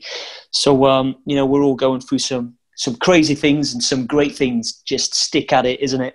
Yeah, absolutely. And that's the thing, is it's just, you put something out in front of you, because if you're living this life of just this sedentary, and most of the time when you use the word sedentary, people just think about people sitting on a couch, but a lot of people are mentally sedentary as well. They're not putting something out there in front of them to strive towards or to really look for. And so for you, you've obviously done a lot of really crazy extreme things before the age of 30. In realistic fashion, Ash, what age do you think you'll stop doing the really extreme stuff? Like, I mean, you'll probably be doing the trekking and traversing for the entirety of your life, but have you thought about an age where you're like, yeah, I'm probably not going to, go across rivers that have crocodiles in them? Well, in terms of when I talk about now more the business, business marketing, the entrepreneurial world fascinates me. So it's a case of I'll need to get sensible in terms of transferring it into all of these physical sort of adventures to more of a business. Maybe I would love the idea of TV where I'm doing shorter adventures where there's a team there, but that we're showcasing these beautiful parts, where we're capturing these stunning parts of the world that I've gone to or plan to go to on proper HD camera instead of GoPro. We can share that. Building it as a brand and branching out to many things like the talks, like the book that I've got, like the TV shows, and not necessarily just within physical adventures. The physical adventures will always be there, but they'll only be as big as I'm able to handle, if that makes sense. So right. I still believe, and it's crazy, isn't it? You've got a guy called Mike Horn, who's a big inspiration as well. He is 50, I don't know his age, I'm sure he's early 50, let's say 54, 55. And he is currently, as we speak, attempted to become the first person ever to circumnavigate the planet via both poles using non-motorized vehicles. So even he's sailing, he's not using a yacht. Okay. And he's in his 50s. So I think with this world, it's not like the boxing world. I'm highly into the martial arts, and so are you. Like with the boxing and with the martial arts, that's kind of a young man's game, isn't it? Yep, absolutely. You get in there, you make the cash, and you get out there sort of as fast as you can. Whereas this, it isn't that. As I said, he's mid 50s and he's just finished skiing across the Arctic, I believe. He's sailing, he's then trekking. And his biggest sponsor is like Mercedes. So he's actually earning some crazy mega bucks. He's a household name, a brand as well. Man, I don't know. It's interesting. Well, you got time to think about it. So I just wanted to kind of put that in your brain. Hell, I might end up being your manager. I'll be the mean guy that tells people to leave you alone and get you to think about stuff in a business sense. But one of the things that I think a lot of guys will be interested to hear, because we got a lot of guys here that have a lot of gear, a lot of outdoor gear. But the thing about it is you walk into an outdoor store and there's so much junk in there and you don't even Mm. realize it's junk because it looks nice and it's in cool packaging and there's some really cool dude using it in the commercial. But what I would like to know, what I would like our listeners to know from you is, what are the essential pieces of equipment and brands, with the brands for trekking and for some of the outdoorsy things that people would maybe do themselves? And what are some of the things that, we as consumers think that we need, but we actually don't need them? Yeah, it's another good question, because I've used lots of different kit depending on the environment that I'm in, the country that I'm trekking through. So judging by the kit that I've always had with me for all the different terrains so first and foremost would be my water filtration bottle. That's just called Water to Go. So that was originally created by NASA, I believe. It's like a filtration technology where you don't need to boil the water. You don't need to use the pump action filter. You don't need to place a chlorine tablet inside. This is literally, the filter so strong that you can top up. I think the worst I've topped up from was a mud puddle in Madagascar. Oh, wow. It scooped up mud, scooped up sand, but a lot of water there too. And it filters through as fresh water. It gets rid of 99.9% contaminants and all bacteria. And I've never had an illness from water on Mongolia, Madagascar, and Mission Yangtze. I've even drunk from the Yangtze River using these bottles. So that's probably my number one, because water is obviously a crucial one, isn't it, when you're on these adventures? So the Water to Go bottle. Footwear is obviously another crucial one, but I don't know if I'm the right person to give that advice, because all of my time, although I've walked over 7,000 miles, different countries, I have just worn trainers.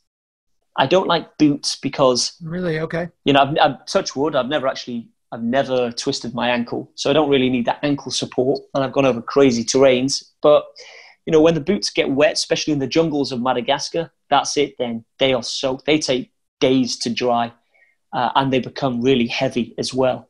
And so the reason why I took trainers is because they're comfortable, they're lightweight, they dry easy. So it's these little things.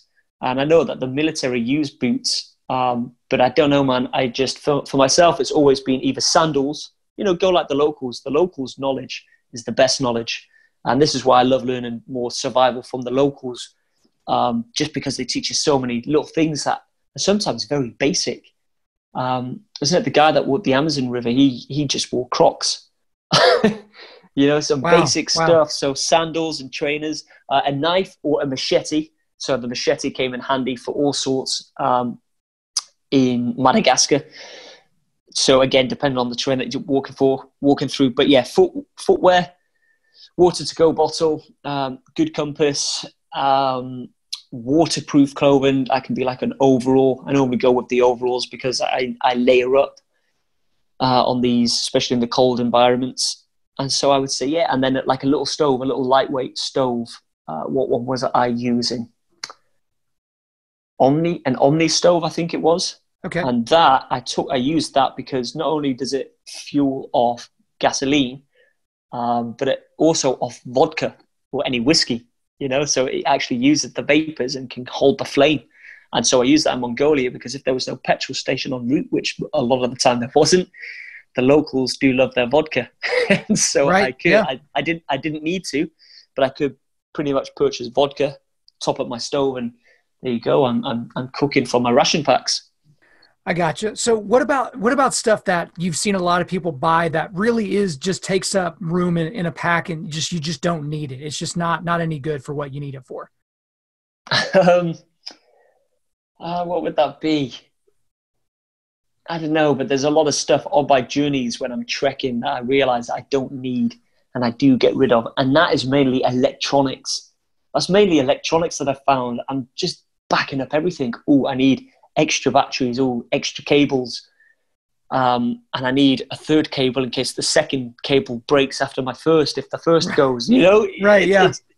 And then once you start that flow, you tend to triple back up absolutely everything then. And then you've got a rucksack which should be 3 times as light. So I would say sometimes the electronics. And clothes as well. Clothes is a big one. So if you go into a hot country, you're out in the in the wilderness. No, you don't need to smell nice. Just take one shirt or two shirts and rotate them. Wash one, wear the other. When that dries, switch it up. Some people can take too many clothes. I take this t-shirt. I take a couple of these shirts. I take 4 pairs of trousers. Right. Let's take 16 pairs of boxer shorts. Sometimes you've just got to recycle and rewear that same old shirt many and many a times. Hey. Fair enough. Well, guys, you heard it from the main guy here, so that he knows what he's talking about. So what he's telling you is don't take underwear on your trips. That's what I heard him say just now. You don't need underwear.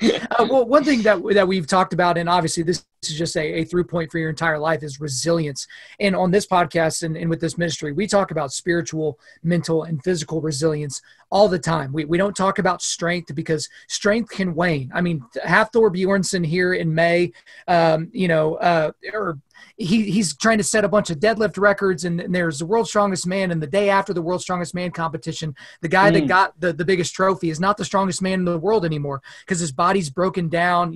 There's somebody else that day that's stronger than he is. But resilience is different. Resilience is the ability to bounce back, to be able to perform even in the face of adversity.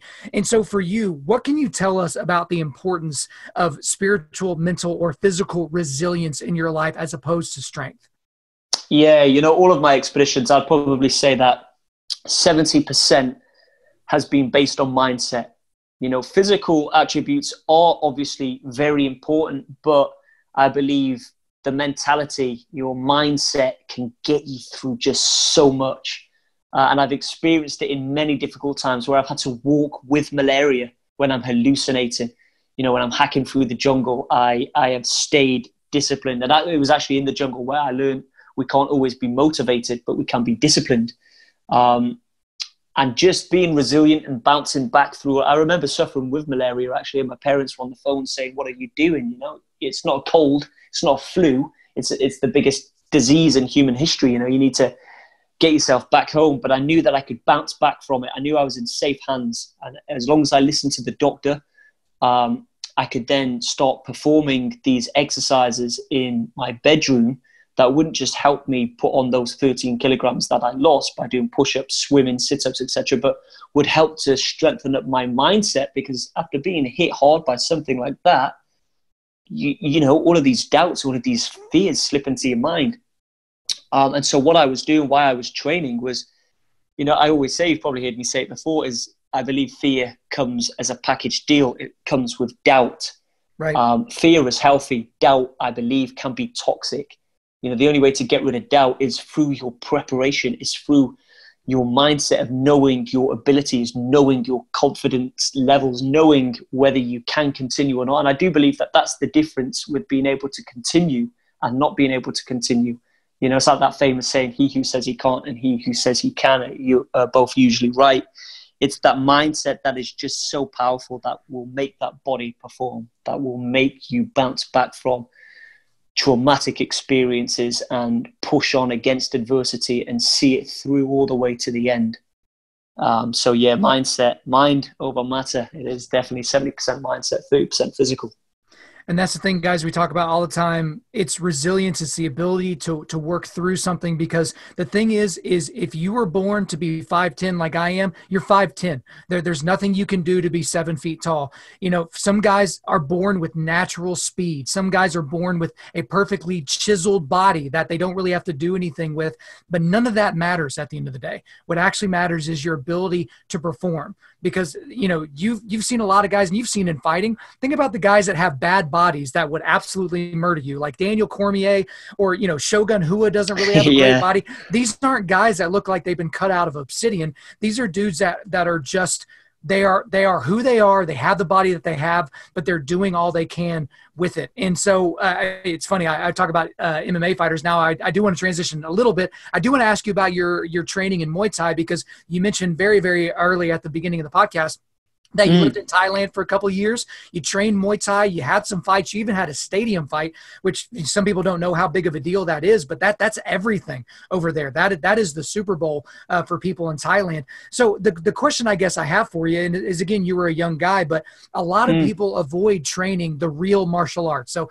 not Wing Chun or Aikido or karate or any of that stuff. Like, I'm talking about the real martial arts like jiu-jitsu or Muay Thai or kickboxing.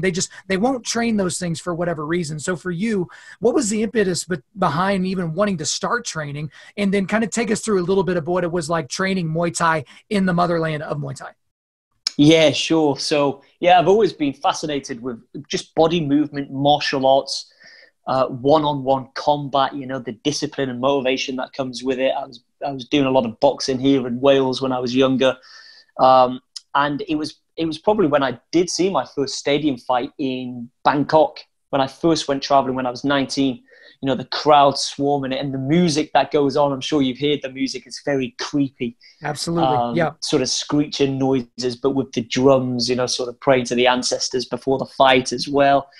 And I just saw it. And there's the car that goes past with the big banner sticking out the trunk and a guy sort of announcing it through a big microphone saying the world's most devastating martial art, Muay Thai, tonight at 9 p.m. with the music playing. That, I don't know, I was just hooked. I was like, I want to try this. And I got my ass handed to me first because I was in that boxer's stance.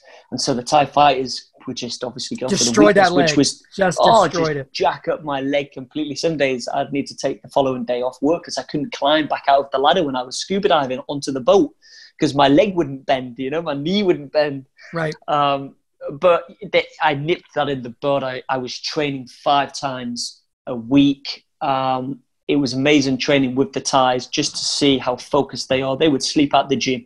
They would wake up, they would train in the morning, they would train in the afternoon, they would train again sometimes in the evening and then sleep at the gym.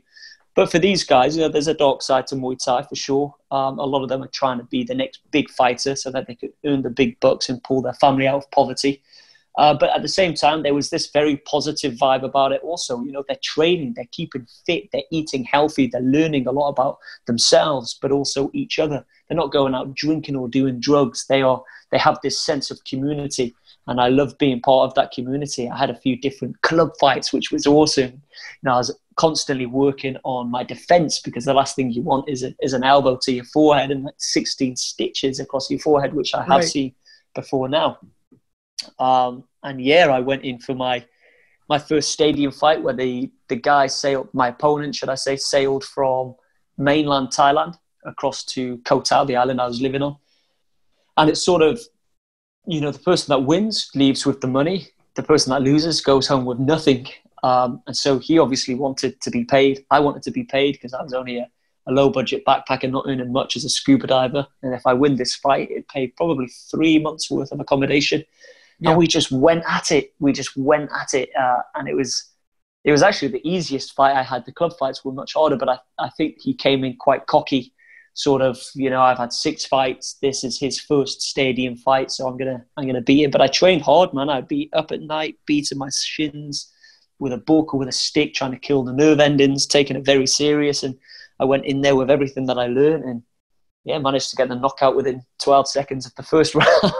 Oh wow, jeez! What did you knock him out with? It was 2 head kicks, roundhouse kicks, and then it was the left. I missed him with my right. But the left, so the pattern on the gloves, because Thailand is obviously very old school, no health and safety when it comes to the martial arts. And so the pattern on my gloves had been used for so many years that pretty much the pattern had been pushed to the side. So it's almost like bare knuckle. And it's that I caught him with, just lunged in with the left. And he dropped. Yeah, it's up on YouTube as well, actually. The fight is actually on YouTube. Someone filmed it.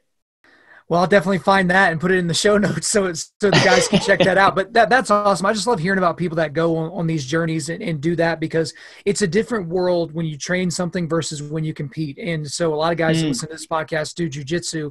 And guys, if you've not competed before, as stressful and as insane as it is, especially if you're wired like I am, just a lunatic, super competitive, it's just different. It's a different soreness afterwards. It's a different intensity. Isn't it? Yeah, well, Yeah, and the thing about it is like, and if you're doing a local jiu-jitsu tournament, there might be 10 people watching you do this.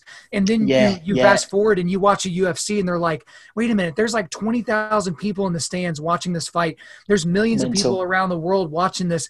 And they're just cool as a cucumber walking down. You got Conor McGregor doing his Billy walk around the octagon, couldn't be looser. It's just a crazy thing Yeah, to think about when people get into it that. So is. It um, is. It's one cool thing bonkers. for you, before the age of 30, he pretty much wrote a memoir. There's not a whole lot of people that write books about themselves before the age of 30 because they haven't really accomplished much. But you wrote a book called Mission Possible, A Decade of Living Dangerously. And so what was the process like for you of recounting your adventures in a book? Oh man, the book was a stressful time for me. Okay. It's so difficult to but I stayed disciplined. I had a ghostwriter as well. Weirdly enough, I actually stuck to keeping a journal just for self purposes. When you're off traveling, age 19, you just sort of writing down what went on this date, probably never going to look at it again. So just write it down rough. But I took photos along with those days that I was obviously writing down the journal. So I had to piece together the writing from the journal and the photos to help jog my memory for what happened, 8 years ago, 9 years ago, whenever it was.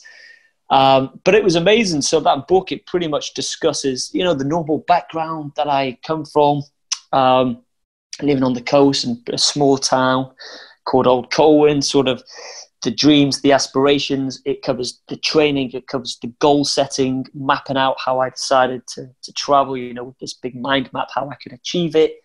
It covers, what I like about this book, it's very varied. If you don't like walking, it's got cycling. If you don't like cycling, it's got scuba diving. If you're not into extreme sports, you've got your martial arts and your fitness. So it covers lots of different countries, lots of different activities, and it pretty much builds into what made me take that first step of taking on Mongolia, and then how I transitioned it from just like a hobby, the love of passion, to then environmental work, to then a career.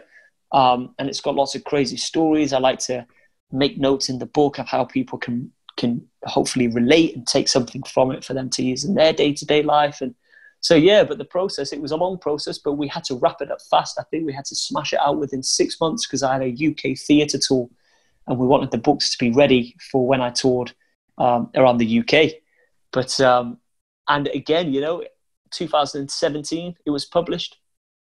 But it's doing better than ever now because people want to sort of rewind as to what happened before Mission Yangtze. And they've pretty much got it there, which is awesome. That's great. And we are going to link to that in the show notes as well. We'll link to your website, which has all your social media and your book stuff as well. But before we let you go, we like to do a section at the end of our interviews with people that aren't lame, and you're certainly not that. And it's a section called, What Would You Say to Someone That Said? And then I'm just going to fill in the blank. I'm going to fill in the blank. And these are lightning round. Okay. So you've got 30 seconds or less to give us your answers on these. So no fluff, no nice guy, just get right to the point. So you up to it? Let's do it. All right, man. What would you say to someone that said, you're going to die young? Fucking let's live well then. Well, you didn't even need the 30 seconds because you went right in. All right, next one here. Yeah. What would you say to someone that said, I want to become an extreme explorer? Go for it. It's possible, and be ready to hit the low points, but the high points will be so much worth it. Boom. Go for it, I'd say. Yeah. Let's try to rush that then. All right. What would you say to someone that said, why don't you just take it easy? You're probably right, but I'm not going to. That's true. That's good. That's a good answer. All right, next one here. What would you say to someone that said, I struggle to push through the hard parts of workouts? You pushed through, and that's the main thing. That's right. A little bit of perspective. All right, next one. Isn't it? Yep. What would you say to someone that said, I just don't have time to focus on my physical fitness right now? I don't have time to focus on my physical fitness right now. I could be a jerk and say that's a major excuse. But at the same time, it depends what they're going through, doesn't it? I guess. Imagine if I said, oh, that's an excuse. And they say, yeah, but blah, blah's dying. I'm suffering with this. Then There you go. There's the nice guy inside me coming out. Well, that is a nice guy, but I think your original response is the one we'll want to go with because and so we'll get back in. I only got a few more of these for you. But the thing about it is most people that are going through crap, whether it's mental stuff or family stuff, there's always time to do something. I always encourage guys who are like, oh, I don't have time to work out. It's like, well, you can work out at home. You know, you can get a great workout with the human body and Mother Earth. Do 100 burpees. What'll that take you? 10, 15, 20 minutes? Like that'll get you pouring with sweat. And so for most people, working out will actually help a lot of their issues because there's a strong correlation between physical exertion and mental health. And some people that struggle with mental health, and again, I'm not a doctor, so I can't prescribe anything, but there are people that are living a sedentary lifestyle and having mental struggles. And if those people start to exercise and start to work out, a lot of their quote unquote life problems that they're going through, they kind of disappear. You know what I mean? It's true, isn't it? Yeah. Tyson Fury, have you know about Tyson Fury? Absolutely. Yeah, that's a perfect story right there. He didn't take any substances, I believe. He just started to set his goals, which gave him motive, and started to train, which set off those positive endorphins. Absolutely. And that dragged him out of depression, didn't it, I believe? It did, and I'm messing up my own show now by going off on a diatribe. So let's get back into it, Kyle. Focus here. All right, here we go. I got 3 more for you. What would you say to someone that said you shouldn't put so much trust in people? Oh, you got me stuck on that one. You shouldn't put so much trust in people. You could be right. But at the same time, I'm the opposite. I do put trust in people because 9 times out of 10, it comes off the way that I hoped and wanted. So I would say have more trust in people. I would reply the exact opposite to what they said. Have more trust, have more faith. All right. Well, faith is a good one because here's the next one. What would you say to someone that said, whether you believe it or not, God was with you every step of the way on all of your expeditions? I would like to hope so. I hope so. That's all you're going to give me? You would hope so? You got to give me something else. Okay, so what was it? What would you say if someone said that God was with you every step of the way on your expeditions? Damn right he was. I don't know what to say to that. Really. Hey, you know what? Fair enough. That's the thing. I wanted to ask you that just because, you know, I've listened to a lot of stuff you've done. I've read a lot of the stuff, and you don't ever get asked questions about that. And so I will ask questions that will kind of challenge that because, you know, it's good. I like it. This is a Christian podcast. You know, obviously belief in God and Jesus as a savior is an incredibly important thing. And so I try to make sure that at least everybody, I'm trying to put a rock in your shoe, I guess, you know, just have you think about that. But hey, man, I got one question for you. Who knows, maybe he helped me get out from under that trailer, you know, who knows, and push on. Well, here's the thing, Ash, and you know, this isn't church, but I'm going to take you to church just a little bit. My belief is that in order for you to have accomplished the things that you did, that God gave you an ability, he gave you a mind to reckon, and he also gave you a work ethic, but you made the choice because in order to love God, you have to have free will. I mean, because I like that. So if you think about it, and this is C.S. Lewis, so I'm totally plagiarizing from another Englishman, but at the same time is a world full of robots, a world full of automatons would not have been a world worth creating. So in order for us to be able to find God, in order for us to be able to trust in Jesus for our salvation, we have to be given choice. And so when we see people use their choice to hurt others, which you saw along the path on your expeditions, when you see people do ugly and terrible and horrifically evil things to other people, it's because God had to give people free will in order for them to be able to have the capacity to love. And so that's one thing whenever I read about someone like you, and I promise I'll get to my last question. When I read about someone like you and whenever I hear the things that you go through, I see God all over it because there was a protective hand on you. There was provision. And in the moments where death was close, there was somebody there to help you. But here's the other part of it is even if you weren't saved, even if you didn't make it to that village when your pee was black and all those different things, God was still there with you. And that's not the end of the story. When your lights turn out for the last time, that's not it. You don't just become grass. There is a life afterwards. And that's what I like to talk to people about. Does that make sense? Gotta say, yeah, that does make sense. Yeah. No, I like that. All right, we'll close my sermon and we'll go to the last question of the day and maybe the most important question we got. What would you say to someone that said Ash Dykes has a death wish? I get that a lot, actually. I get that a lot. And what I would say is, if you're looking at it from the outside, and that's the thing that, so this is quite a long answer. That's the thing that Instagram portrays. It shows the sort of the limelight, the great stuff going on, and the near deaths and the struggles and the dangers, because people love to hear about bears. But what they don't see in a lot of things as well, same with the training, you win a Muay Thai fight, but they don't see the prep that you put into that. It is meticulous planning. It's all about trying your best to research what could possibly go wrong, and then learning and studying how you could possibly overcome it. And if you don't think you can overcome it, don't do it. Sometimes I had to pull myself back and delay an expedition by a couple of weeks because I wasn't quite ready. I didn't know why I wasn't ready. There was just something that I just didn't, the confidence levels weren't there, and I had a bit of doubt, and I didn't pursue it until I felt 100% confident that I could not only take it on, but overcome each of the challenges in order to make it back alive. So I would definitely say it's not a death wish, it's meticulous planning and attention to detail. Well, that is a fantastic answer, and I can't think of a better place to leave it. Man, you've given us a lot of time. We certainly appreciate it, and we've talked about a lot of different subjects, but that's all for me. Is there anything else you want to get off your chest? No, I think that's the lot. That was really cool, Kyle. Enjoyed that, and thanks for having me. But yeah, people know where to find me. The website, the Instagram is what I keep more up to date. But yeah, we'll keep in touch.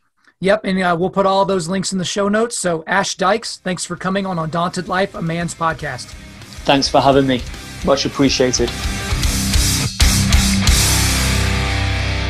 There you go, guys. Hopefully you enjoyed that interview, guys. He was just so humble and generous with his time, and I really enjoyed talking with him. We actually talked for probably 10 or 15 minutes off air before we even started recording. I was like, oh crap, we better start recording this because we're already saying some pretty cool stuff, but really, really awesome guy. But before we let you guys go, we are going to do a quick resilience boost, and as you know by now, we are a men's ministry, and our mission is cultivating manly resilience. Specifically, we do that by providing content like this podcast that forges spiritual, mental, and physical toughness. So the website links I've got for you today, I've got a link to Ash Dykes' website. So the website is just kind of a good center point for everything. So if you want to follow him on social media, go there. You'll be able to see that. If you want to get his book, go there. You will be able to see that. If you want more information on the missions, you'll be able to see that there. Also, I've got a link to his episode with the Joe Rogan Experience. It was episode 1410 from earlier this year. And then I was able to find the video of him doing his Muay Thai fight, so you can see a little bit of his training and the prep. And so guys, if you've never seen a Muay Thai stadium fight before, it's awesome. You got to check it out. That is in the show notes. Thanks so much. We really appreciate you listening to the podcast. If you would, please subscribe on Apple Podcasts, iTunes, Spotify, Google Podcasts, or Stitcher, and refer your friends to listen and share this on social media. If we deserve a 5-star review, guys, please leave us 5 stars, and don't forget to leave us a few comments letting us know why you like the content. I'm currently booking speaking engagements for the remainder of 2020 and the beginning of 2021. So if you want me to come speak on your podcast, at your men's event, at your whatever, hit me up. info@Undaunted.Life. Again, that's info@Undaunted.Life. Our website is www.Undaunted.Life. You can follow us on Instagram and Twitter @Undaunted.Life or Facebook.com/Undaunted.Life.